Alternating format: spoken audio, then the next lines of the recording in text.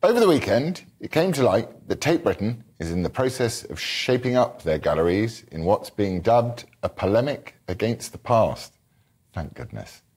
The museum, sponsored by your hard-earned taxes, might I add, are removing the likes of Stanley Spencer, William Hogarth, in favour of making a more inclusive experience involving works that relate to Britain's not-so-woke past.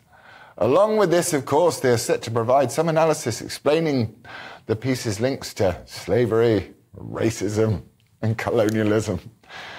Naturally, the question is, when will this end? Well, just look at the evidence. A similar thing happened with the renowned Wellcome collection just a few months back. After months of consternation, self-deprecation and flagellation, the museum realised the natural conclusion of their logic to close the museum's permanent exhibition because it was just so purely evil. If the people in charge of teaching our history hate our history, then will it end in the abolition of our history? We contacted Tate Britain for comment, and a spokesman clarified, whilst we may be replacing a small number of paintings by artists such as Hogarth and Spencer with some of their other equally celebrated pieces, the number of their works on show will remain the same, if not greater.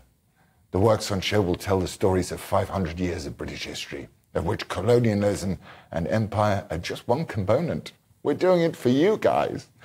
I'm joined now by Professor Robert Toombs of Cambridge University. Professor? Yes, hello. What is wrong with completely ripping our history apart and making it much more inclusive? Well, I don't think the two things follow.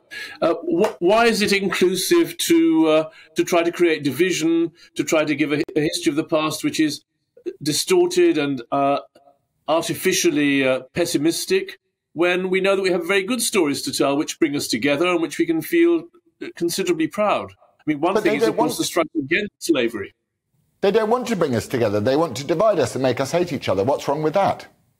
Yes, well, that's the problem, isn't it?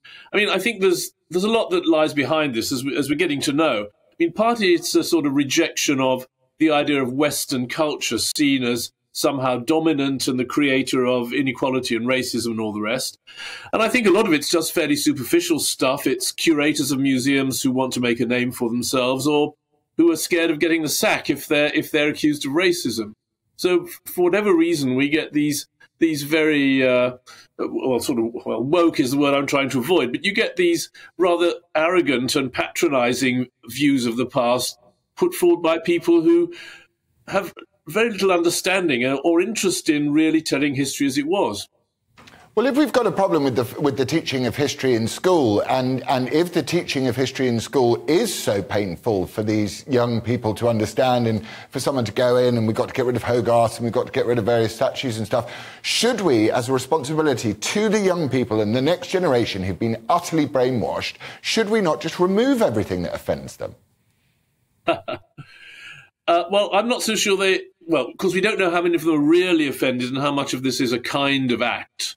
You know, people who want to show that they're progressive-minded. I mean, the young people I come into contact with are students, and I think many kids at school are not really going to be brainwashed by a lot of this. I think they're being deprived of a lot, and they're being told things that are not true. They're being deprived of a rounded understanding of the past, which is really a very enriching thing. But it's being turned into a kind of one-dimensional piece of propaganda, of which I'm afraid a lot of museums are complicit.